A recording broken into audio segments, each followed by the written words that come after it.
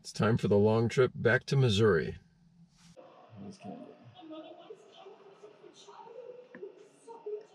Okay, I haven't left Oregon yet. Out here on the east of Oregon, there's a Hell's Canyon, and there's an Oregon Trail Interpretive Center out here. I thought it'd be a good chance to share our journey again. Our first homestead was in Oregon City. We had a tiny little sliver of what was originally one of the early land grants from the Oregon Trail migration. That migration, of course, was the greatest mass movement of people in North American history. And a lot of them started in Missouri and came out to Oregon City. Well, our journey was just exactly the opposite direction. We sold our place in Oregon City and moved back out to Missouri, and I'm on my way back there. So it's kind of interesting to see a little more of the history out here. And I hope everyone out there who hasn't seen some of our videos will take a chance to look at them. We loaded up a trailer, hooked it onto our pickup, and headed out to Missouri, only with the faith that we'd find our new homestead. So I've got a kind of a feeling of kinship for some of this history.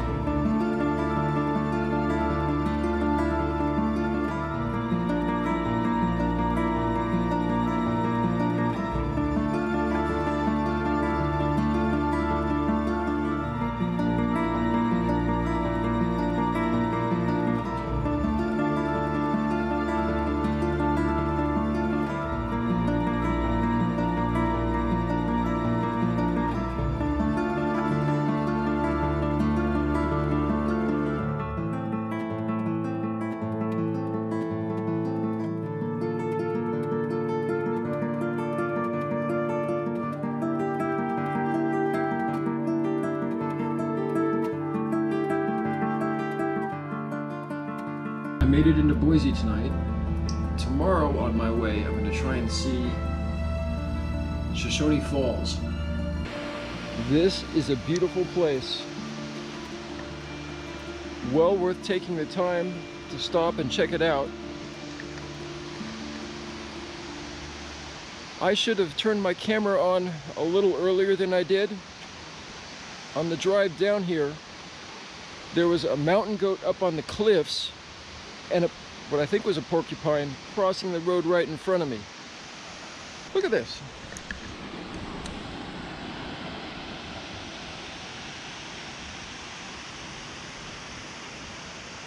And a beautiful morning to boot. The hotel desk guy at the place I stayed last night was nice enough to tell me that it's pronounced Shoshone Falls, not Shoshone Falls. My next wayside destination will be the Grand Teton Park. I am in, you guessed it, the Grand Tetons. Welcome to Wyoming. It was a pretty drive getting out here. This part of the park is called the Lawrence Rockefeller Preserve. And there's some ominous thunder coming from those clouds right back up there. It's a little windy and I feel a little bit of sprinkling right now. If the rain really starts coming down, I'll just head back to the car. This is a nice little excursion. Stretch my legs a little.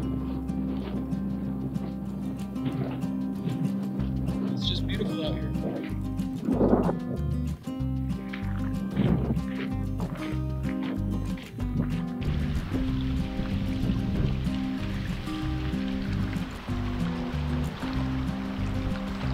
I made it all the way up here to the lake. A little out of breath. It was a good hike and I was going pretty fast just in case the rain started. It's gorgeous. I'm glad I made the effort.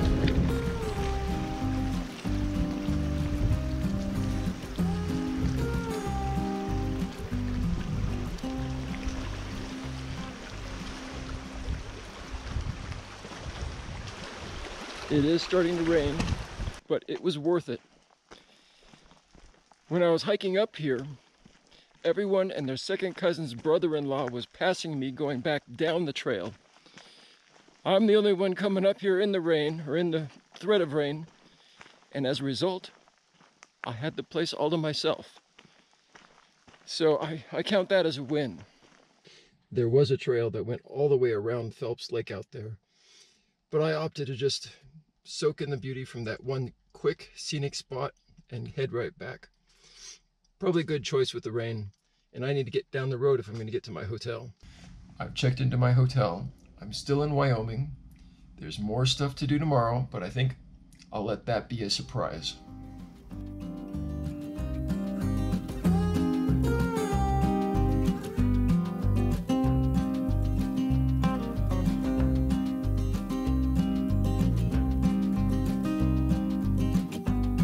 This is Devil's Gate. It's a prominent landmark here in Wyoming. One of the famous features along the Oregon Trail, and it's also very closely associated with the Mormon migration history. It's super accessible and only about a mile and a half up here and back, the whole round trip. Great place to stretch your legs when you're on a journey like I am. I encourage everyone to come out and see it for themselves.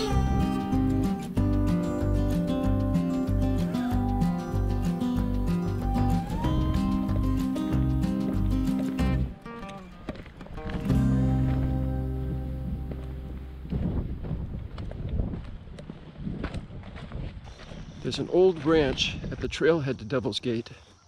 It's been turned into a history center, and it's staffed by very friendly and well-informed Mormons. I'm not sure if they're docents or missionaries, probably a bit of both. Anyway, I was going to interview one of them about the history out there, but we just couldn't get official permission for a media interview in the short time that I was there.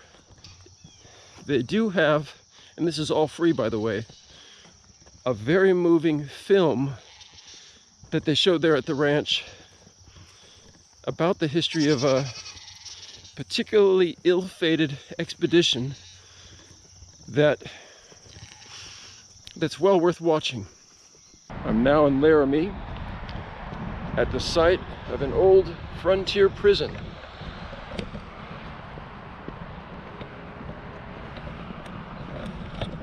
This is a museum. So we'll see what this is all about.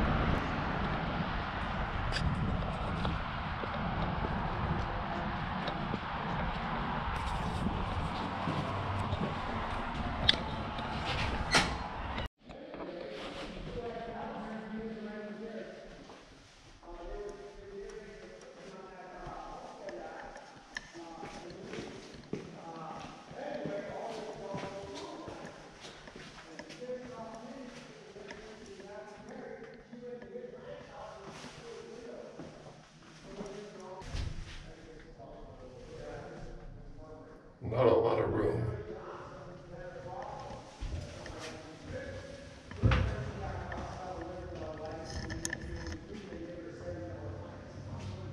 They didn't let them out in the courtyard or nothing? Nope. It was to protect them. Yeah. How many women did they have at the prison, you think? Over the 30 years, they had 12 Okay. slash 13. Carrie Hayes liked it so much she came back again. Nice. Now she got in trouble when she got out. She goes, "Well, I'm gonna move into Laramie. Maybe I'll stay out of trouble." But in a couple of weeks, she was in front of the judge, getting ready to be sentenced to 6.5 months in the county jail. She goes, "Judge, if you let me go, I'll leave your state." She left. Nice. How many were impregnated by the guards?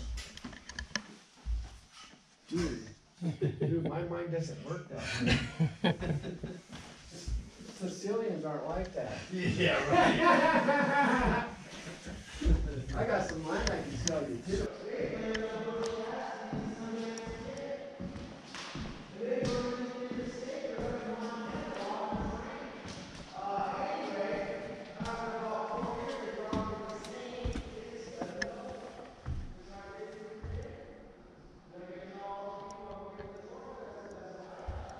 With this setup, you really have to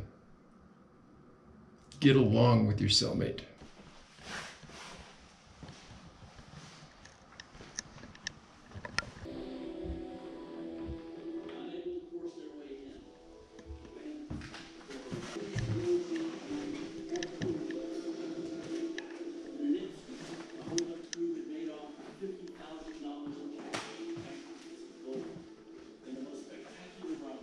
So you rob the stagecoach. Who wants shotgun? And then you get taken here in one of those things.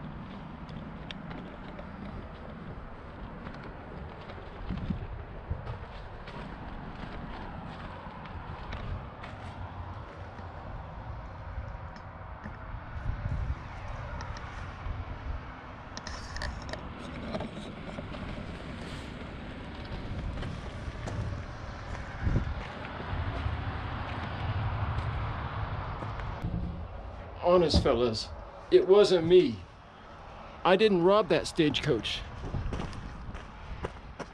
You got the wrong guy. Maybe I'm having too much fun in Wyoming. I ended up in the pokey.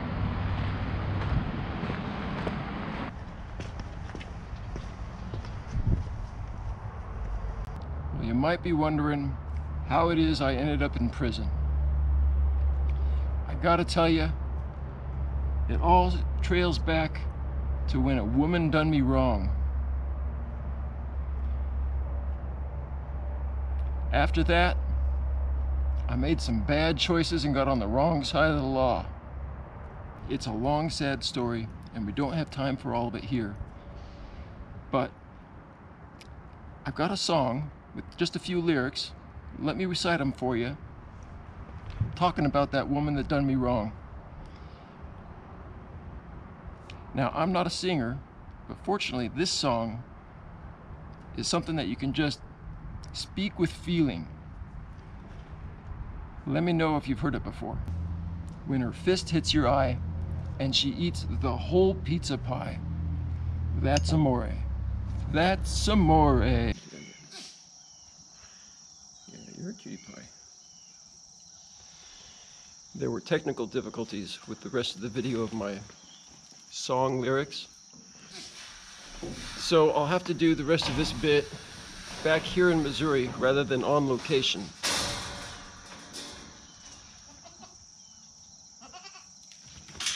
Maybe it's ironic that I get to have a captive audience back here in Missouri for this. This next verse is my favorite anyways. When her pasta fazool tastes like old nasty gruel, that's amore. That's amore. When the hours drip like tears and the days seem like years, that's amore. That's amore. But in the end, it's okay. You're here to stay. It only proves that you love her anyway, because that's amore.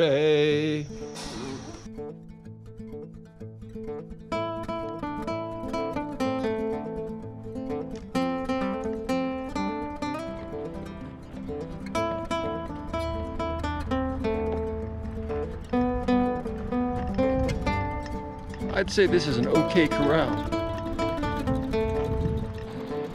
Here's an example of what a old chicken coop would be like. You can see the little chicken door there, person door. A lot of things don't change, actually. Little garden. And this looks like the outhouse. Glad some things do change. There's definitely more to this site than just the prison.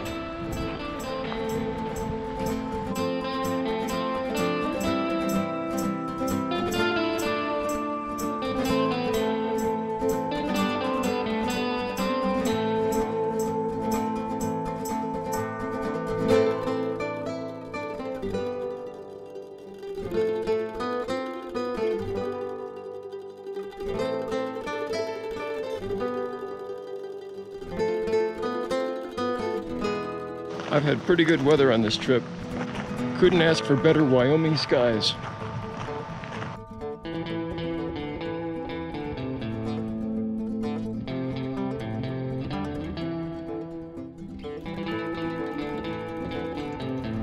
The saloon is closed, but the general store is open.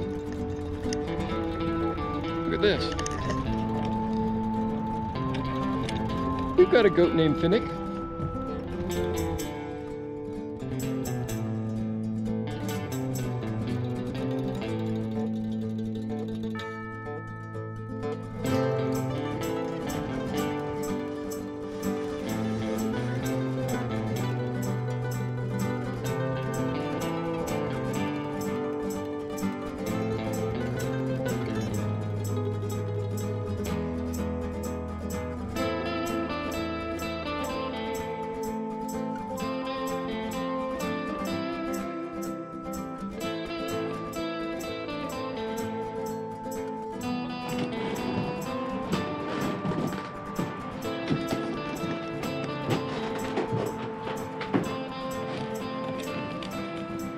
The prisoners may have actually been eating gruel, but the warden here in his house looks like he wasn't doing too bad.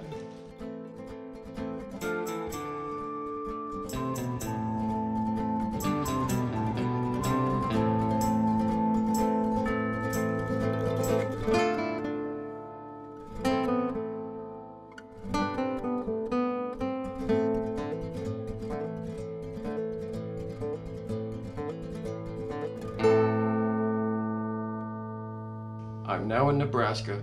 Tomorrow, I'm going to go see the Buffalo Bill Ranch. All these history museums that I've been seeing has got me thinking about what in our contemporary life will people want to see exhibits of in the distant future. I'm thinking it'll probably be gas stations. Can you imagine way back then people actually had to put gas in their cars? And that funny little card reader on those pumps, that was before everyone was chipped and had all their payments deducted automatically. Today I saw my first Missouri license plate. I haven't really been looking for them, but this one just kind of jumped out at me. So I think I am getting closer to home. This video is getting a little bit long, so my next video will have to conclude my journey back here to Missouri. Thanks for watching. Remember, your dreams are closer than the moon. Thanks for taking this trip back to the moon with me.